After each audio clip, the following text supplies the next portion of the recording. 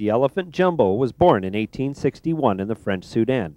In 1865, he was transferred to the London Zoo, where he became famous for giving rides to visitors. Children rode on Jumbo's back during his stay at the zoo, and in 1882, Jumbo was sold to P.T. Barnum, owner of the greatest show on earth, the Barnum and Bailey Circus, for $10,000. Jumbo died on the night of September 15, 1885, at a train marshalling yard in St. Thomas, Ontario, where he was crushed by a locomotive.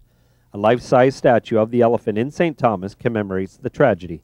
Many metallic objects were found in the elephant's stomach, including pennies, nickels, dimes, keys, and rivets.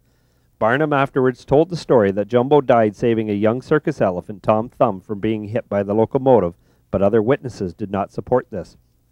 Jumbo's remains were stuffed and traveled with Barnum Circus for a number of years. In 1889, Barnum donated the stuffed Jumbo to Tufts University, where it was displayed until destroyed by a fire in 1960.